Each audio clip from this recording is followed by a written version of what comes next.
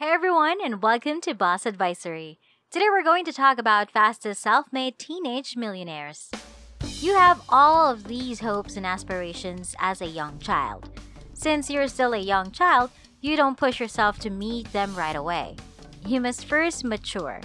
You still have to finish high school, proceed to college, mature, and graduate before you can possibly think about pursuing them. However, some young people want to go a different route and start their businesses when they are still teenagers. Nick DeLucio is a good example to use. Although he is no longer 18, he achieved the $1 million threshold when he was just 16 years old. Nick had previously created a few pretty simple apps when he was much younger. But his first truly popular app was Sumly, unexpectedly released in March 2014. Unfortunately, the app was given the name Trim It.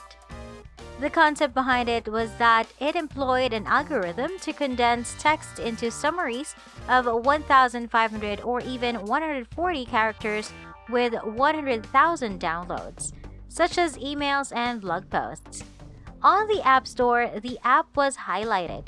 Soon after, Trim It caught the eye of business magnates like Lee Cashing, who gave the 16-year-old DeLucio $300,000 in capital investment. The lawsuit fully redesigned the app and renamed it into Sumly in December 2011, after obtaining some input. Suddenly set out to address issues with how news stories are displayed on cell phones. After seeing that more than 200,000 people had downloaded the Sumly beta, he assembled a team, including a scientist with expertise in natural language understanding, to develop the software. In November 2012, DeLucio received $1 million in additional venture capital from celebrities thanks to business sponsorship. He hadn't yet turned 18 at the time. DeLucio sold it to Yahoo for about $30 million, and he was happy working there as a product manager. Robert Ney, the second millionaire on this list, likewise amassed his wealth in a very comparable manner. When he was still a young teenager, he began developing the straightforward physics puzzle game Bubble Ball. It's a 156-level puzzle game with challenges ranging from easy to really difficult. Robert, who was only 14 years old at that time, debuted the game in December 2010, once it had been completed. Although Robert wasn't an expert in this subject and the game was quite simple, there were high expectations. But sometimes that's how the best ideas are realized. The game performed better than anyone could have anticipated in its first 2 weeks. In such a short time, it got 2 million downloads from the App Store alone, which is incredible. The software soon gained popularity and over 16 million downloads, reaching a stage where it prominently featured Angry Birds from the top of the list of the app's free games. The third person on our list has outperformed the others. He got going a little later. He started BizShare.com when he was 14 years old. Since the dot-com bubble burst in 2001 and hundreds of businesses failed, it wasn't the ideal time to launch an online firm. Sean, though, was certain that his plan would succeed and held it in high regard. Eventually, he had absolutely nothing to do. His stepfather made the decision to invest in his business, minus the $500,000.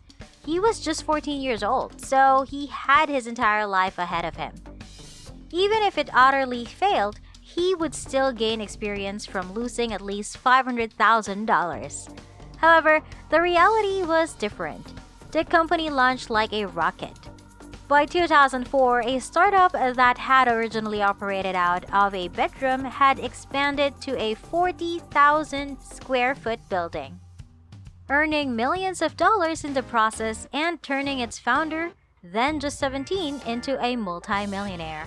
BizShare.com reported $13.6 million in sales for the year 2005. Total revenue increased from sales in 2006 to $24 million in 2007. His revenue increased from $37.5 million to $42 million the next year. Fraser Doherty, often known as Jamboy, is the next hero we met. Based on his grandmother's recipe, he started creating a sugar-free jam and started selling them on a small scale to his neighbors and nearby businesses. His goals, though, didn't end there. He desired to expand and market his jam all over the nation. He thus persuaded his father to accompany him to the Waitrose and present his concept to them. They initially resisted. His pricing and labeling were incorrect. However, he didn't give up. He finally got it correct after several tries, and they decided to put it on their stores throughout the UK. The jam soon became so well-liked that it stacked in major retailers like Tesco and Sainsbury.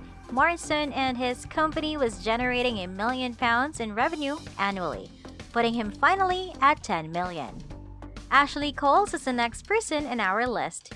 She launched Whatever.com as a hobby when she was just 14 years old. The website, which is solely funded by advertising revenue, was created to offer free MySpace layouts and HTML training to users in her age range. She operated her business out of the basement of her house, where she also employed her mother and friends. She made $70,000 in the first month. But that was just the beginning, because by the time she was 17, when she was a young millionaire, she had already made over $1 million. Coles got several offers to buy her business, including one for $1.5 million and her pick of any car. But she rejected them all. That's an odd choice.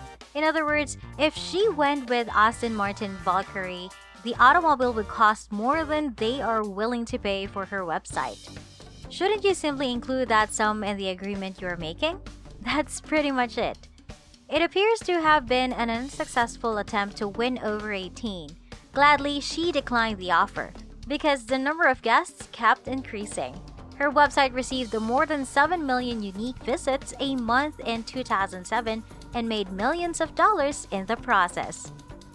After relocating to New Jersey and enrolling in their new school, Catherine and David went through the yearbook and concluded that it was a bad resource for making friends. His sister was shown a picture of a girl who was interested in dating, but there was no means to meet her through the yearbook, and that was sad. They just chose to create an online yearbook and include a feature that allowed users to get to know one another.